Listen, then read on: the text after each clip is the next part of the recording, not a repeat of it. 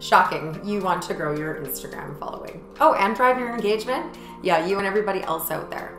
But no need to worry, because by the end of this video, you will no longer be begging for followers and hoping to see people adding you every time you open up the app, but instead you will have grown a genuine audience and know how to engage with them so they're actually the right people following you for the right reasons. And let me tell you, this works. Of my clients who have been in business for less than a year, I've had a minimum of a 300% following increase with them in the first 3 months of doing business. Any of my clients who are a little bit more established have seen a 25% increase in the first 3 months that we work together. So trust me, this works and it will for you. Once you're done checking out this video, be sure to like it if it helped you out. I wanna know what kind of content to be creating. Also subscribe to my channel and make sure to ring that bell so that you get a notification every time I post a new video. Let's get into it.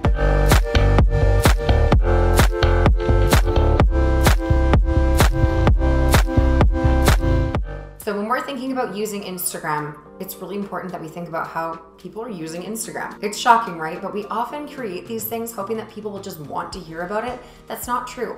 When are people using Instagram? While they're in the bubble bath? While they're taking a break from their kids or from work? Or just aimlessly standing in the line somewhere waiting for their turn? We don't always engage with Instagram because we're like, oh, let me check out what I can buy today. That's probably not the case. We're looking for things that entertain us, inspire us, and move us a little bit forward in life and keep us up to date with the people and things that matter to us the most. Instagram's main goal is to keep you in their product as much as possible. The more you scroll, the more time you spend, the more ads you see, and the more that they're able to gather data from their users. So the reason that Instagram has implemented things like not posting in chronological order is because brands were getting carried away with just pumping out content knowing that their users were gonna see it. Well, that doesn't keep the user engaged. Now they're looking at a feed full of spam, and most likely they're gonna unfollow those brands because they're not adding any value to their day. They're just basically putting content in front of them that they haven't asked to see. Yes, there are a lot of tips and tricks on the technical side that I'm about to go through with you that will help improve your rating in the algorithm. However, nothing will ever trump a brand who is authentic, offering value, and being something that people can aspire to or relate to. The first thing that you need to remember is that the first hour is the most important to your feed post. Now, there's a lot that we can do in this first hour to drive engagement, but that first hour is what is going to tell Instagram whether you're a cool, engaging post that most of your followers want to engage with, or it's kind of just a meh and not really keeping people scrolling. Don't give them a reason to close the app. Instagram does not want people closing that app. Let's keep them engaged. So that first hour is the most important, but that brings me to step 2. Well, which hour do I post it in?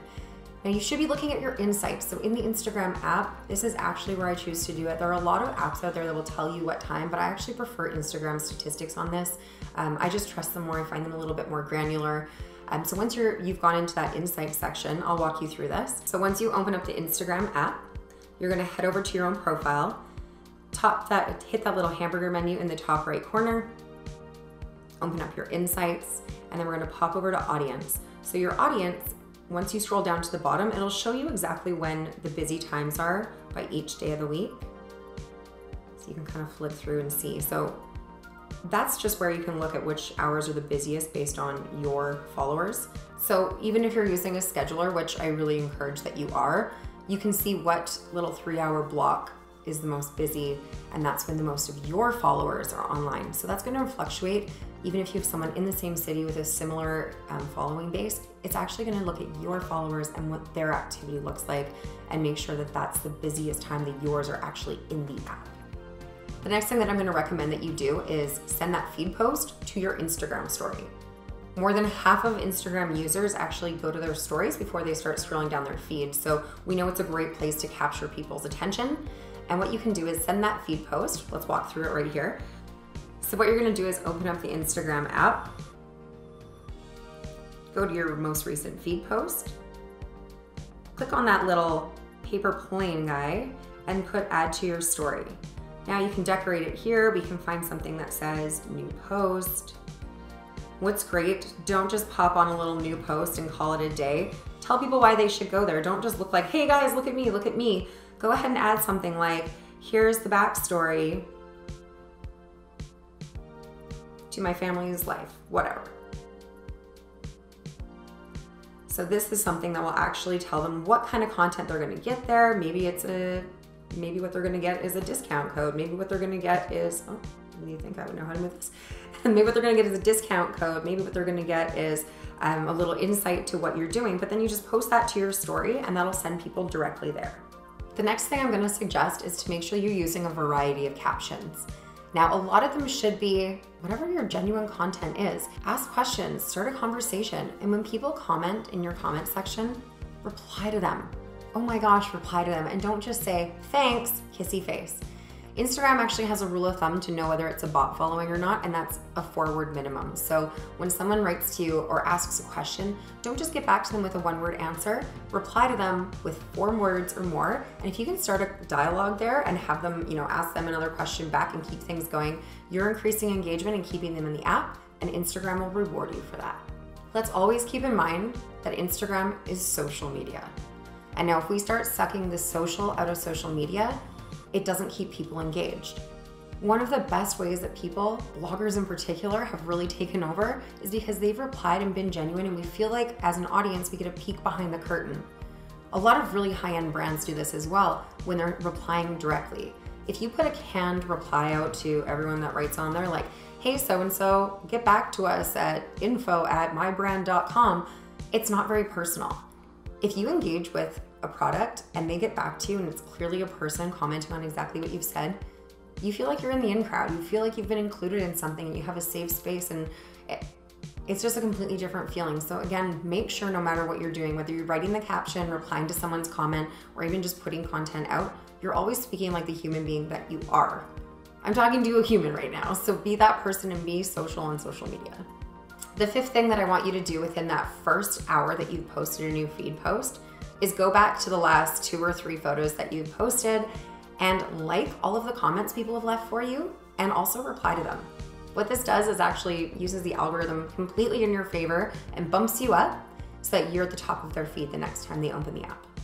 Step number 6 for increasing your engagement, again in that first hour, make sure that you have tagged as many people, places, and things are appropriate for that post. So don't go nuts and just tag everything that you see in there because your mug that you're drinking out of you purchased at Anthropology. Don't necessarily tag that. But do be sure that you're tagging any relevant things in the photo, and absolutely always tag the location. Even if it's just the city name, you'll be shocked once you look in those insights how many people have seen that photo or engaged with that photo that never even followed you, but they get that in their discovery page because of the location. Remember, it's about the more information that we can give to Instagram for it to index what sort of photos you're posting, that it'll also give you a boost up and reward you for that. So the next thing I want to talk to you about is alt text. I've talked about this in like an SEO blog writing way, but alt text is basically a way to index photos that's way easier for whether it's Google or Instagram or whoever. It's easier because we're providing them with words, which are a lot easier for them to match to other things as opposed to using facial recognition or anything like that they might have to use. So what we're gonna do is add alt text to an Instagram photo by heading into our Instagram app. So once you're in the app and you look at a photo of yours that's been posted, on the top right corner, I'm gonna hit that little 3-dot menu and click edit. In here, I can of course change the comment that I have, but what I actually wanna do is on the bottom right of my photo, you see it says edit alt text. What we're gonna do is write in a simple description. So I'm gonna say, Stephanie McCauley of Broadworld. For me, it's important that I use both of these things because I personally am part of my brand. But if this is just a brand, you can use just the name. At a wedding in a gold dress being shot, oh, let's not say shot, being photographed by the collective you. Now I'm going to use the photographer's name of his brand in this because they have a lot of search traffic and that's really important. I'm actually gonna also add on here, at the Rocky Mountaineer, which was the name of the location, in Vancouver, Canada. So you can see how I'm using as many keywords as possible that are topic search terms, and I'm attaching those. So Stephanie McCauley is now attached to the collective you, is now attached to Vancouver, and also to the Rocky Mountaineer for a wedding or a wedding venue. So that's a great way to make sure that we've indexed our photos, and I encourage it on every single one of the photos that you put out there, again, within that first hour of posting. The next thing that you're gonna do is all of your hashtags. If you are using a scheduling tool, you aren't able to put these into the comment section. So what I always suggest to people is include them at the bottom of the caption that you're gonna put in, and then just go back in and edit and move just the hashtags down to your first comment. Now, hashtags. What do you use? How many do you use? When do you use them? I always say there's a bit of a rule of thumb here. We go 3, 6, and 9. So we're gonna use 3 very common hashtags. That's like over the million mark. We're gonna use 6 hashtags that have between 50 and 100,000 people using them. And then we'll use a little bit more niche ones. So under 50,000, we'll use 9 of those. So those can be your brand, maybe other brands that are similar to yours, if you wanna get really cheeky with it. But again, we're just looking to drive traffic and discoverability, and to use all of the features that Instagram offers, because that means you're using their product properly and they are going to like that. I'm just getting to point number 9, and that means that I gave you 1 to 8 that needed to be done within that first hour of posting. I realize that can seem overwhelming, but let's keep in perspective. The more we're engaging with this as a human being, as a person, the more that Instagram is going to reward us. So it's really important that we're not just, scheduling 10 posts a day and saying that'll drive my engagement. No, it won't.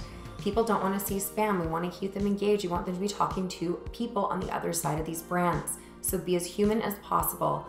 There are some tips and tricks like scheduling tools that will help with this, writing everything out into an Excel spreadsheet so you can just pop all those comments in and your alt text and all those things. But a lot of it does have to be done manually if you want to be successful at it. Other people out there are doing it, so it's important that you are too. Point number 9, 5 posts per week. Now that's the benchmark that I use with everyone, but that doesn't always mean it's right for you, your product or service, whatever it is. Reason being, maybe you have a product that doesn't even have a physical product, so there's not much to take photos of.